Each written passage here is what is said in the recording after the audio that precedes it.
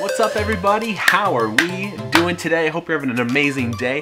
Listen, if you're new here, I just wanted to say thanks for coming around, and I say we get to it.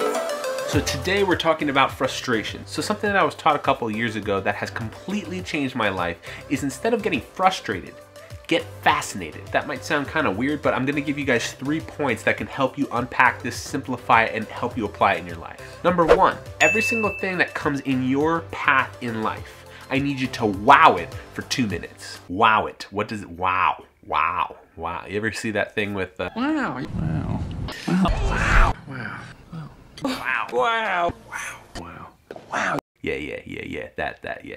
But I need you to wow everything. I really do. And what I mean by that is every single thing that comes in your path, whether it be a good thing or a bad thing, specifically bad things, I need you to wow it. In other words, fully look at it from the positive side of things. Which leads me to number 2. I need you to robotically and instantly start to list the positive things and the opportunity that could come from these things. So let me give you some examples, like if you lost a job, or if you lost a loved one, or if you got a flat tire. I mean, you know, it can go from super major to super basic mundane things that happen in your life. But I'm telling you, every single thing that happens to you, start robotically listing the positive and the opportunity that could come from the things. I promise you, things will start to change. I'm not saying this is easy. I'm not. But I'm saying that this is possible. Which leads me to number 3. If you start to do this stuff, people will come into your life that you never thought possible. Ideas will be brought to you. Ideas will come to you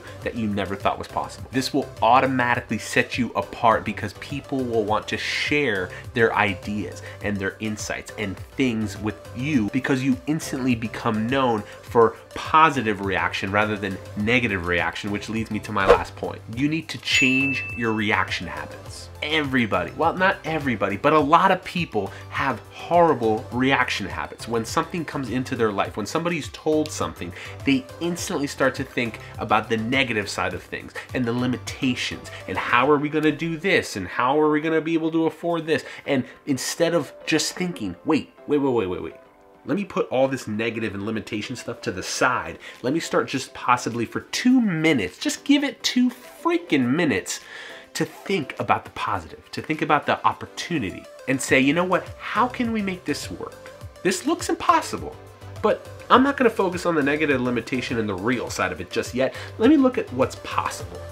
Could you just give it 2 minutes, just 2 minutes of possibility. So remember, next time something bad happens or next time somebody has a horrible idea, don't get frustrated, get fascinated, and wow that idea for just 2 minutes. Wow that flat tire for just 2 minutes.